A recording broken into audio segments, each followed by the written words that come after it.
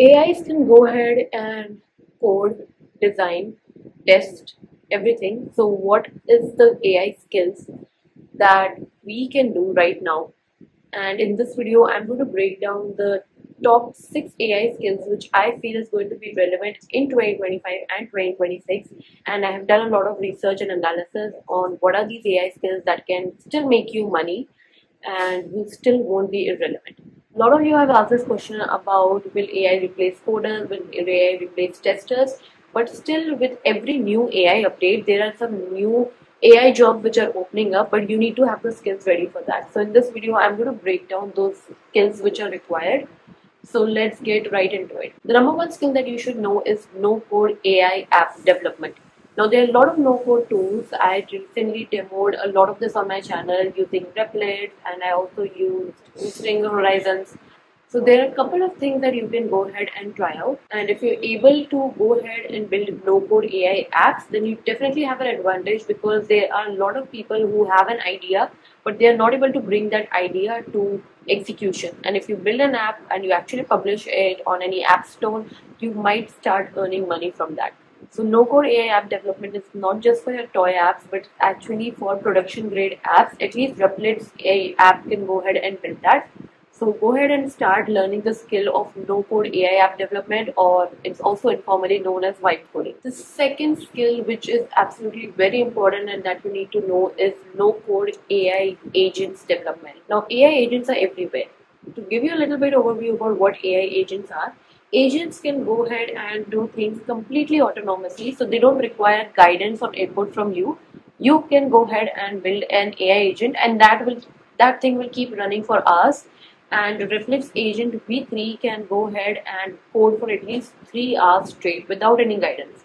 And once it is built, it can go ahead and it can act like a personal assistant, or more, not just an assistant, it can do a lot of things. But you need to know what you can build with that AI agent. So no code AI agents, you can use platforms like Make or N8N, and these, if you're able to start with something simple, if you're able to do that and you go ahead and progressively start building complex agents, you can go ahead and sell your AI agents as well. And there are a couple of websites where you can go ahead and sell AI agents. I recently came across agents.ai. This is a site which I currently figured out that people are creating their AI agents and they're listing it there. Some are free, some are paid, so you can start earning money from creating and selling AI agents. And let me know if you would like me to make a video on how you can sell an AI agent. Just comment in the video below and I'll make sure to cover that. The number 3 skill that you require is workflow automation. Yes, using tools like N8N, a lot of companies are looking for this. There are a lot of workflows, and currently traditional companies are not really that innovative with AI. So if you are able to do that and you are able to provide that value to them, you can go ahead and start making money from workflow automation. The number 4 skill that you require is API integrations for AI workflows. Now APIs are going to be API.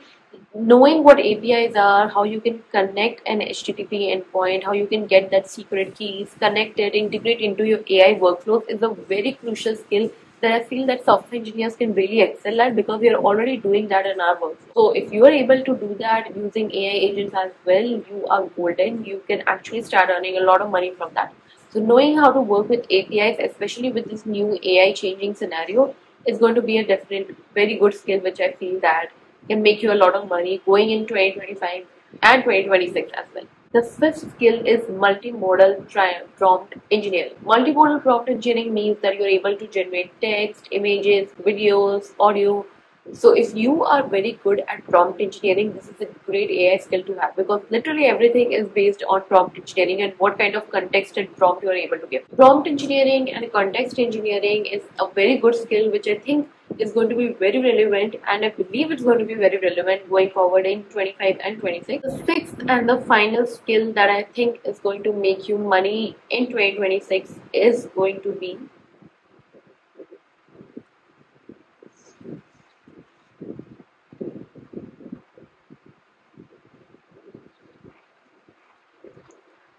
custom AI model training.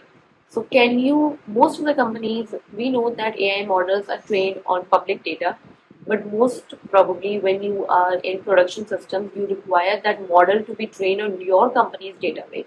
So are you able to understand how to get these models onto your laptop, how to host them, how to train it on the data, and how to do vector embedding. So these are some things that if you're able to understand how you can customize your model, train it on your data, this skill is very crucial and a lot of companies are looking for that. So even let's say a company wants to go ahead and build a customer service agent bot, they still want to train that agent on their own data. And that's it for the video. I hope you liked it, and make sure to comment about what you think you don't understand, and I'll definitely make a video on how you can start building and selling AI agents, and I'll see you in the next one. Until then, bye.